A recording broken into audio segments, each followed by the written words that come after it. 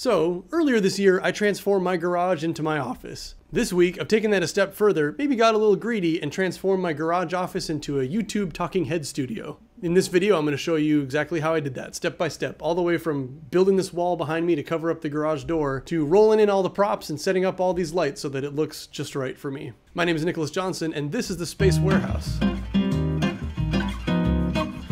This idea came about after I started working this gig, making little internet TV show panel discussions for this trade show company that had to go virtual due to the pandemic. I had made my garage office really comfortable for me and really nice to work in, but my backdrop was still a garage door and a cinder block wall. Then I wanted something that looked a little more professional. Construction for this project was pretty short. I wanted to build a freestanding, seamless wall, which meant I had to learn how to do drywall. I got a bunch of 2x2s. I measured out the height of the garage door opener railing things, which was a little more than 7 feet. I cut those all to the same height and built myself a little frame for a wall.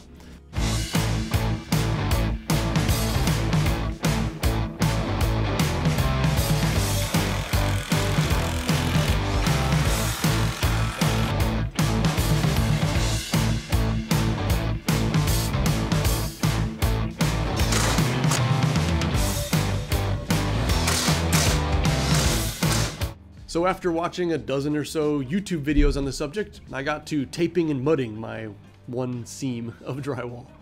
Turns out, who knew, there's like a 5-inch indented well as two pieces come together that you tape and fill up with joint compound, and the whole thing just magically disappears. It's pretty easy, actually.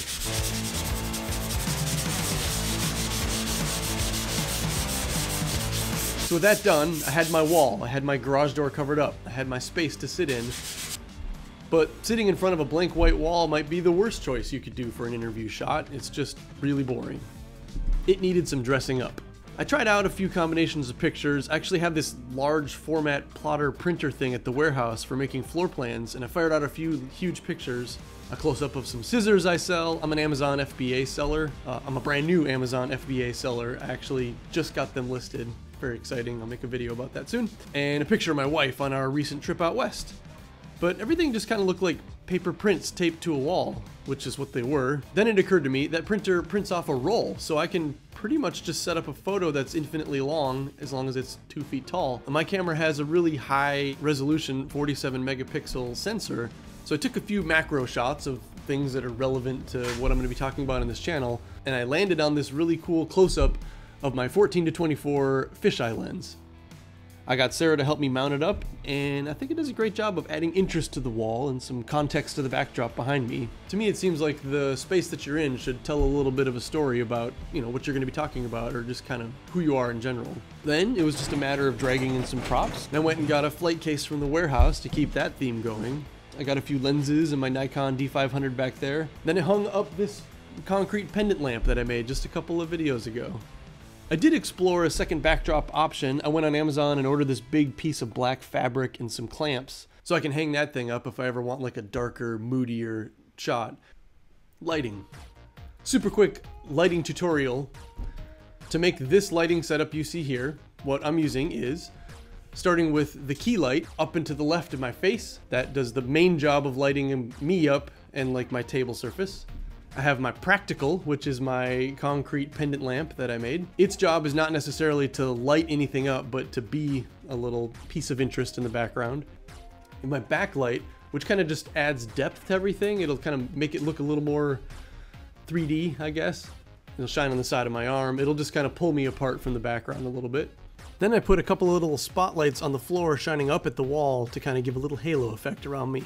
These little black boxes are called Cube Echoes, and they can just be any color. It's just a programmable battery-powered spotlight. They're responsible for this blue halo around my chair on this scene setup. And then finally the fill light, which is on the opposite side of the key light, and it's dimmer, but it still fills in a little bit of shadows on my face. And that's it. That's how you make what this looks like here.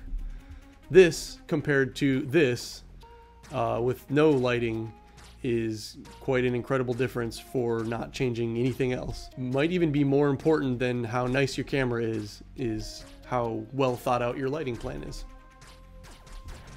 As for my cameras, my main camera is a Sony Alpha A6600. For this setup here, I have the camera about 13 feet away with a 50mm lens on. Even though almost nobody watches YouTube in 4K, I'm shooting in 4K so that I can punch in if I ever want to like accentuate something I'm saying, or just keep the video a little more interesting by moving around the frame a little bit. When you shoot in 4K, but then generally it's watched in 1080p, you can zoom way into the same picture without losing any quality, and that's why you should always shoot in 4K if you have the ability to do so, although the file sizes get kind of unmanageable. So that's camera A. I have camera B set up on my desk over there just with a wider lens. I think that's shooting at 24mm right now. That's my D850. But I have my B camera set up in this case so that I can get a wide shot and you can see that I'm in a garage, I guess. For my microphone, this is like the cheaper version of a really nice microphone. This is the Amazon Basics Professional Mic 2.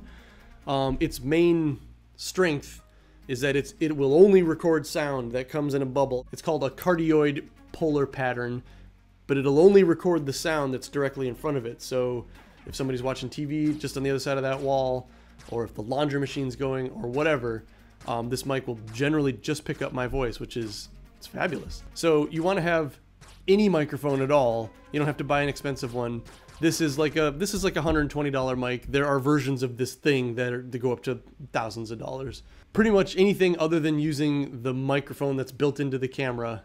This camera has no microphone on it, so this is just the camera's microphone itself, and that's what it sounds like. It's not that it's terrible, it's not that you can't understand me, but if you compare that to switching back to studio microphone, it makes just a really big difference in like the clarity and the, I don't know, the niceness of the way it sounds.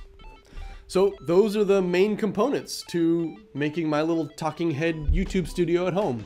My editing suite is literally in this room, 4 feet to my right. So when I'm done shooting a talking head like this, I can just pick up my laptop and go plug it into my Thunderbolt hub that has all my monitors and hard drives, and I can just get to work editing, which I guess is what I'm gonna do right now.